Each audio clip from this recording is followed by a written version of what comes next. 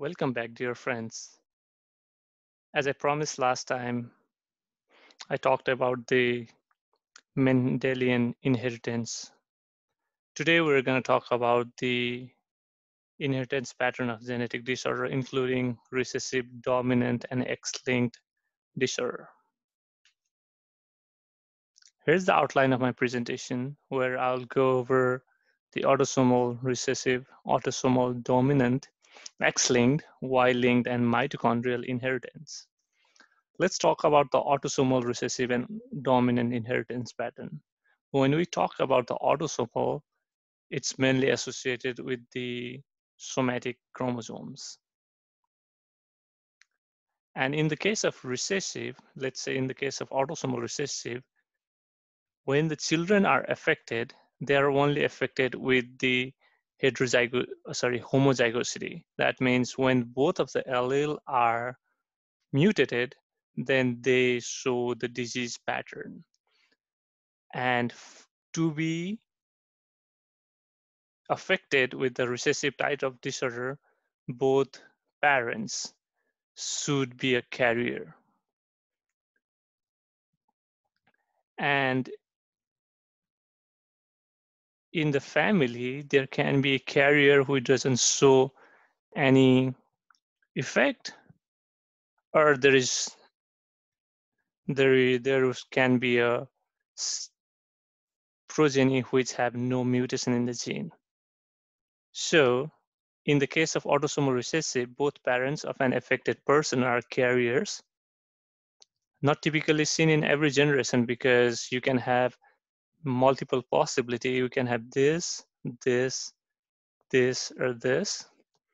And the example includes sickle cell anemia, cystic fibrosis, and phenylketonuria. In the case of autosomal dominant, since dominant for the dominant mutations or phenotype, you only need a copy of a gene, mutated genes to show the phenotype. Therefore, any of the parent can be affected, and it can be homozygous or heterozygous. As you can see in this case, the father is affected and the mother have the wild type gene. And when they crossbreed, what they find is they can have multiple outcome. Either child can be unaffected with unmutated allele crossover with each other, or unaffected boy, and it can be affected girl or affected boy depending on the transmission of this mutation allele from the father to the boy or the girl. Therefore, each affected person has an affected parent, and it occurs in every generation, and the disease include Huntington disease, neurofibromatosis, achondroplasia, and familial hypercholesterolemia. Next, X-linked recessive inheritance pattern and the X-linked dominant inheritance pattern. As you know, in humans, there are two X in the female and X and Y in the male. Or a pair of X is present in the female and X and Y are present in the male. When there is mutation in X chromosome, it can be of two different scenarios. What will happen when father has a mutation in the X chromosome, and what will happen when the mother has a mutation in the X chromosome? When the father has a mutation in the X chromosome, generally sons are not affected because the Y chromosomes come from father and X comes from mother. So in that case, son are unaffected. But since the father has only one X, the daughters are carrier. Sons are unaffected, and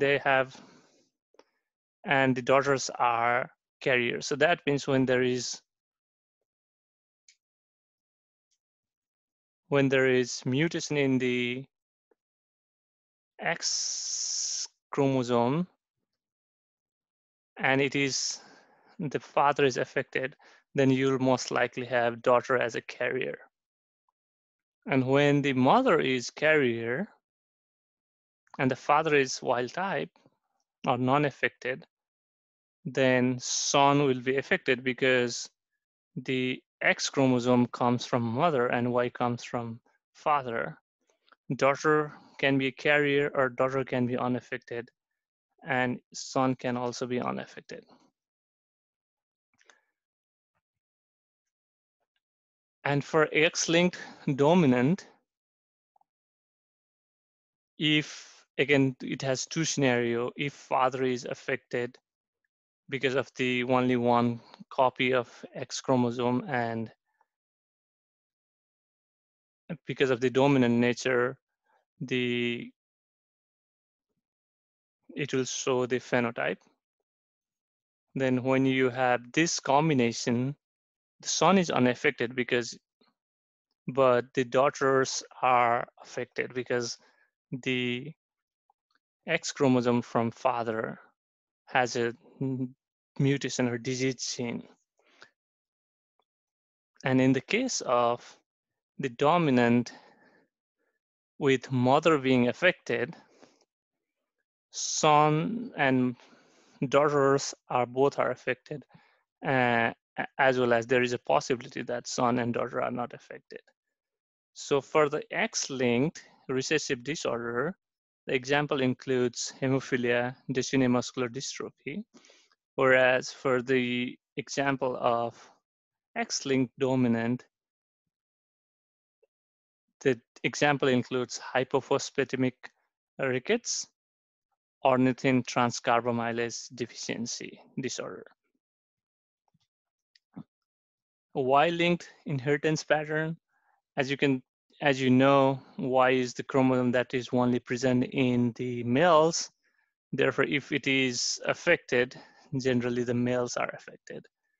And there are few Y-linked chromosomal abnormalities, and usually the deletion causes the infertility. That's why they are not propagated.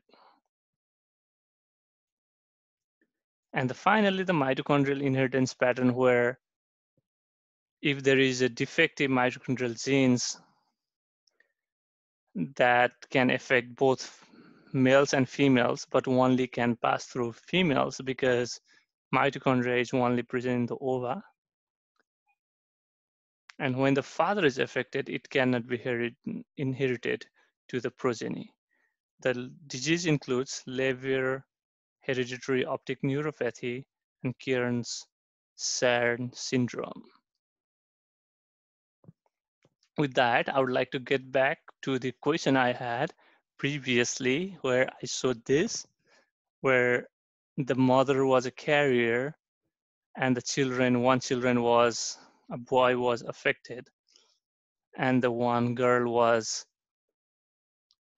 carrier. Based on this, since the mother had a X chromosome and boy is affected, but the daughter is just the carrier, therefore it is a X-linked recessive disorder.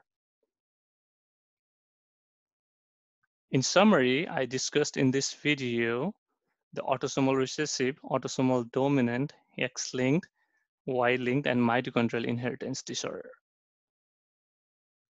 If you like this video, or if you want to learn more about the genetic disorders, biochemistry, molecular biology, please subscribe to the channel or go on to www.medicalbiochemist.com for similar contents. Thank you.